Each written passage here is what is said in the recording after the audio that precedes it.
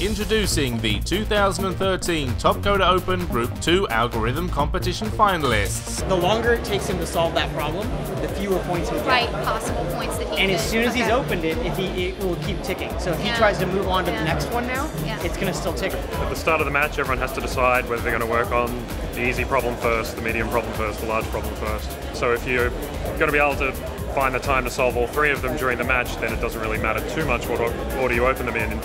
But in the semi-finals, the problems are very hard, so it's pretty optimistic if you think you've got a good chance of solving all three. So you have to think about, where's my time best spent? There is a right answer to all of them, and its speed is what differentiates how many points you get per. And so what that means is they've submitted the answer. It doesn't mean it's right. Like, I'm sure they've tested it, but they'll go through the challenge phase, and then after the challenge phase, the system will run all the tests against everybody.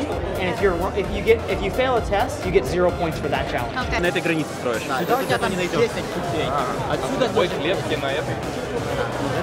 And then once they solve the problems, there'll be a challenge phase where they can challenge the code of each other. Right. And if you're right, that's right. And if you're right, you get points, and the other guy loses all the points. It's not clear whether he's figured out on paper what the algorithm is going to be, or if he's trying to work it out as he goes. Really? So the basic one is still pretty hard. It's like the pros, like yeah. We're past AAA. We're in the majors now. Wow.